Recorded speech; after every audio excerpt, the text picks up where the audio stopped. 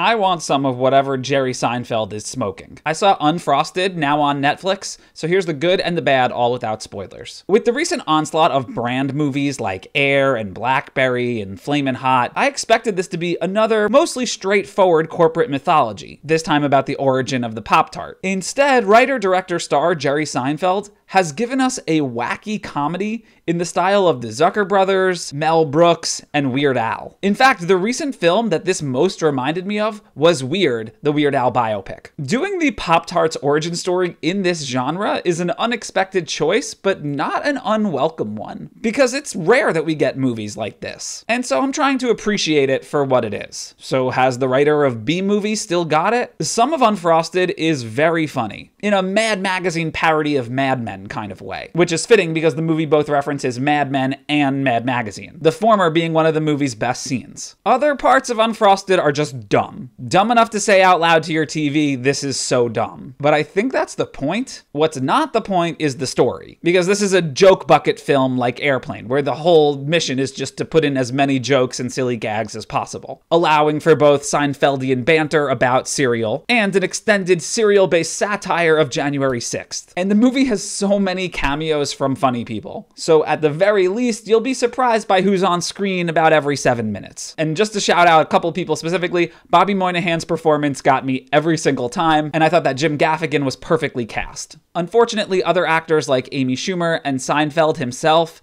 I think were majorly miscast and left me wanting more adept actors who could have lended some authenticity. I will say it's kind of a shame that this movie is on streaming, because a comedy like this in a previous era, going back to like the 90s or the 80s, could have played to huge laughs in packed theaters. Anyway, to sum things up, Unfrosted is exactly like Pop-Tarts. Juvenile, fleeting, and devoid of any nutritional value, but also colorful and delicious as an occasional snack. Perhaps best enjoyed in a not low state of mind.